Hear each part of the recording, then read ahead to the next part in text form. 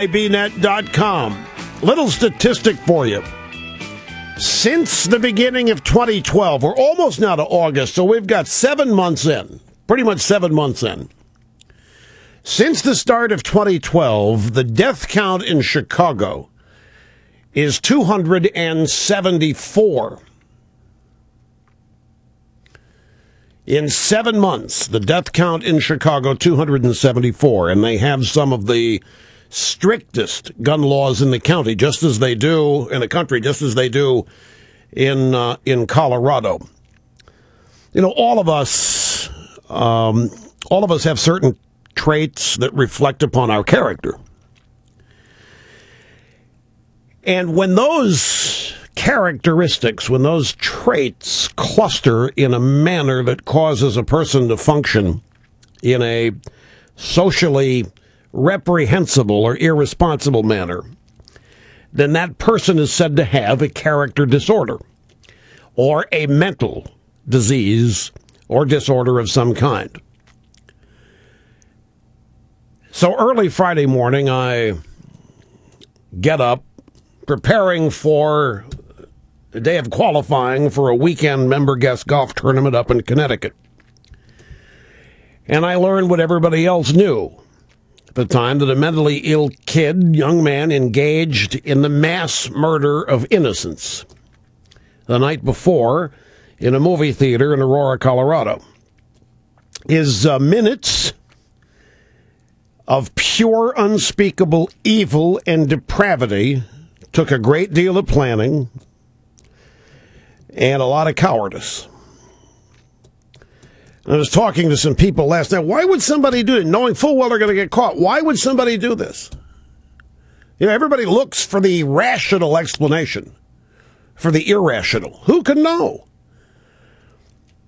Who can possibly relate or understand it? The vast majority of people in the world can't relate to or understand this, so yet we can try to psychoanalyze it. And everybody has their opinion. But the question I got was, he knew he was going to get caught, knew he's going to spend the rest of his life in jail, knew he might be put to death. Why do it? The first thing that came to my mind as an answer, that like everybody else is flailing away trying to explain this, first thing that came to my mind was fame. Charles Manson, still very famous. Charles Manson, solitary confinement, still very famous, gets to live with the idea that everybody knows who he is. We know that young people in our culture are consumed with fame. We know that young people in our culture are consumed with being known. They literally vomit every detail about themselves, every opportunity they have, be it websites, places they go, it doesn't matter. They literally want everybody to know everything about them. The pop culture in this country rewards fame for the sake of fame. You don't even have to do anything. You don't have to be accomplished anymore to have fame or to be famous. You just have to be famous. And people think that there is glamour and wealth and fun and uniqueness attached to fame. And so more and more people are pursuing it. And whatever you want to say about this guy, what's his name? Holmes. James Holmes. I forgot. I should have called Brian Ross. Find out his name. Should have called Brian Ross to find out where the guy grew up and what he did. How about you know, it's amazing. The first fact didn't even cross my mind, politicizing this. But that's the first thing that crossed the minds of supposedly reputable journalists. The ABC Investigative Unit did a Google search.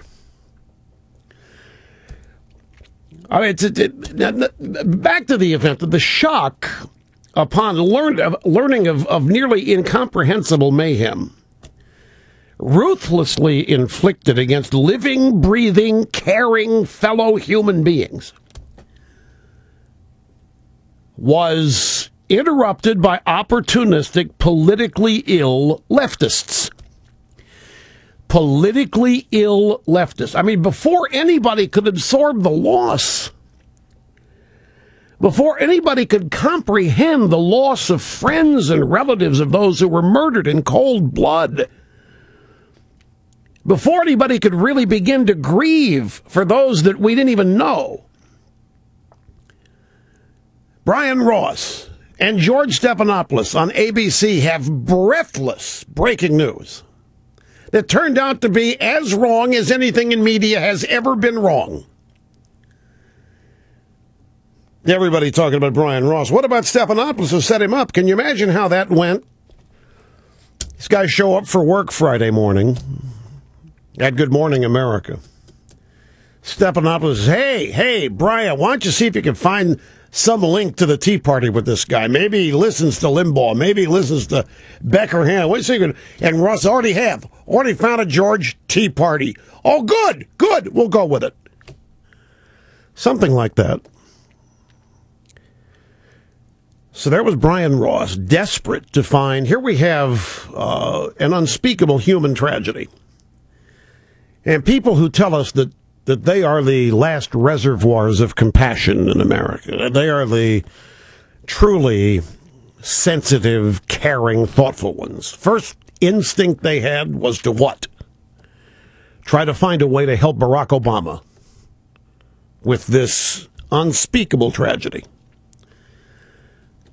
Try to find a way to help Barack Obama. Try to find a way to help the Democrat Party. Brian Ross, desperate to find a link that would help Barack Obama. How despicably partisan do you have to be to have this knee-jerk suspicion? Brian Ross said on the air, there's a Jim Holmes of Aurora, Colorado page on the Colorado Tea Party site as well, talking about him joining a Tea Party last year.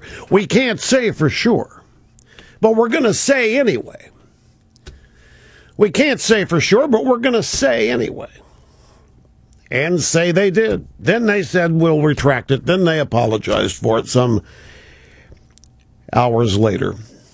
Nothing like a little mass murder to bring out leftists who suffer political illness. Here we have, this could be his Oklahoma City. This could be Barack Obama's Oklahoma City. That's right. This could be Gabby Giffords. This could be Obama's chance to redo the Gabby Giffords circumstance. This could be Timothy McVeigh's Oklahoma City bombing. Yeah. That's not the first time they've tried this. Clinton tried blaming me for the Oklahoma City bombing. They tried to blame Sarah Palin for the Gabby Giffords shooting. And, of course, then when all that bombs out, then they go blame the guns. They'll never blame the movies because they're not going to ban movies. It's easier to talk about banning guns. They got, folks, in this horrible Colorado thing what they were hoping to get out of Fast and Furious. I think this is what they wanted out of Fast and Furious. I think this is what is in the documents that Holder and the boys won't release to Darrell Ice's committee. But it's just an unspeakable shame something like this happened from somebody who apparently has no remorse, and that's why I wonder about the relevance of fame in this. And there may be none. It may be impossible to know. It might likely be that we won't ever know what the real reason was. They say they found a Batman comic book back in 1986 that's got some relevance to this. That's a problem with looking at this politically. It's a problem with trying to politicize everything. All for the sake of trying to help Barack Obama in an election from people who tell us that they have the lion's share of compassion, sensitivity, feeling, understanding in our country. Meanwhile, in Chicago, the death count since the start of the year is 274. Some of the strictest gun laws in the country. If all 274 had happened on one day, we'd have a whole different perspective. As it was, 35 happened in a weekend. And the mayor came out and said to the gangbangers, leave the kids alone. Go take your stuff to the alley, but leave the kids alone.